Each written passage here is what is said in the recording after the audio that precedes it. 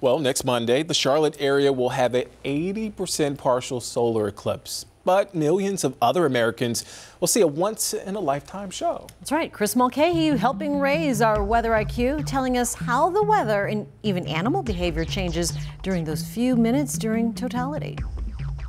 During a total solar eclipse, the sun's rays are blocked for an average of 3 minutes, but can be as much as over 7 minutes long. This period of time can rapidly change the weather and even how animals behave. Let's raise that weather IQ. During the time of totality, in an instant, the afternoon appears as if it switched over to dusk, where some stars can even be visible.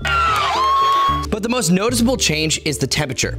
Temperatures on average drop about 10 degrees during a total solar eclipse. As the temperature drops, the winds will also begin to lighten as they typically do during the evening. But they can also change direction as much as 180 degrees. Once the sunlight starts to return though, the winds will return to their original direction and sometimes can even blow stronger than they did before. This is known as an eclipse breeze.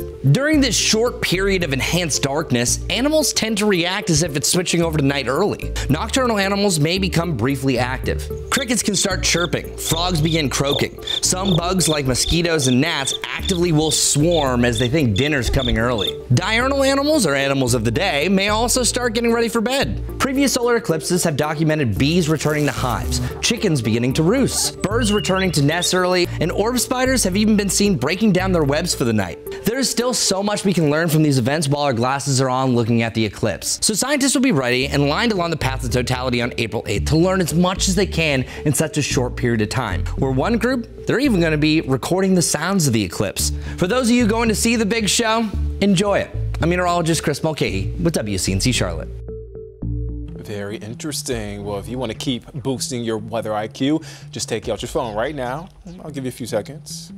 All right, scan the QR code right there on your screen. It'll take you right to the weather IQ YouTube channel. This is not 1994, guys, where you can like and subscribe for more insights like this. Yeah, sitting on the couch with your phone right there. I'm picturing someone like racing up. Oh, look at me with my phone. Get me out my cell phone. All right, tune in Monday at 2 for NBC News' special coverage of the solar eclipse right here on WCNC Charlotte. So.